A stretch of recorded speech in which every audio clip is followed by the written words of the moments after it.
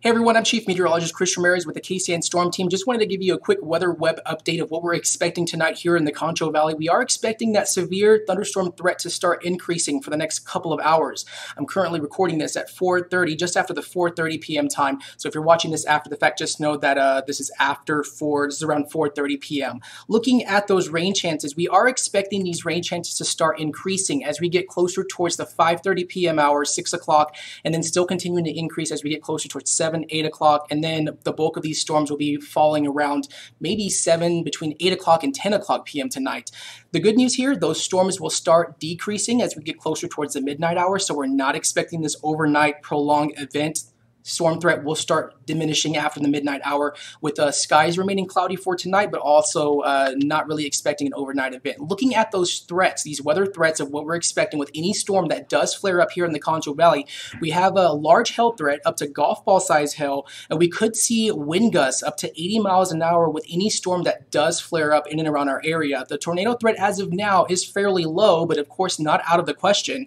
Frequent lightning is expected, so remember, if you hear rumbling outdoors, of course it's time to head indoors as we go into the next several hours. Flooding, ponding on roadways are expected because we are expecting some widespread heavy rain at times in and around the area. The Storm Prediction Center has much of the Concho Valley under that enhanced risk for severe weather. That does include San Angelo and our eastern area. So it looks to me that we are expecting more of a significant weather threat from east of San Angelo, stretching from Ballinger, Ian, Menard Junction.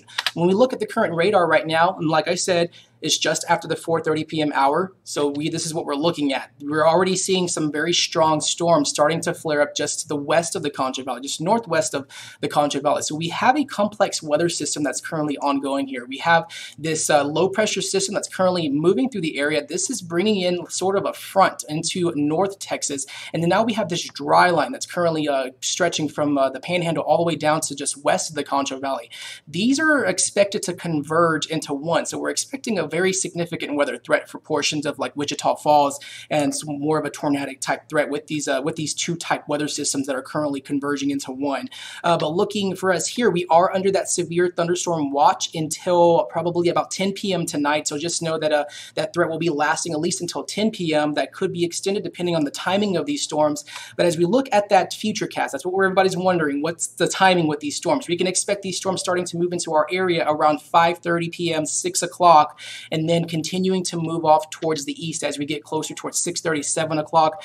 We could expect to see strong storms going into 7:30, 8 o'clock, and then we're expecting to still continuing to see these very heavy rain at times as we get closer towards 9 o'clock. And then as we get closer towards 10:30, 11, that's where we're going to start seeing that significant weather threat starting to decrease for us here. So we can expect these storms to start dying off as we get closer towards midnight or after the midnight hour. But of course, until then, we have that significant weather threat for us here in San Angelo and the entire Concho Valley going into the next several hours.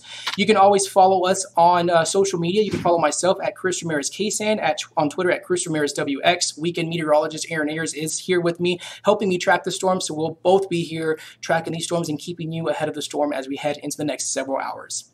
Have a good rest of your afternoon.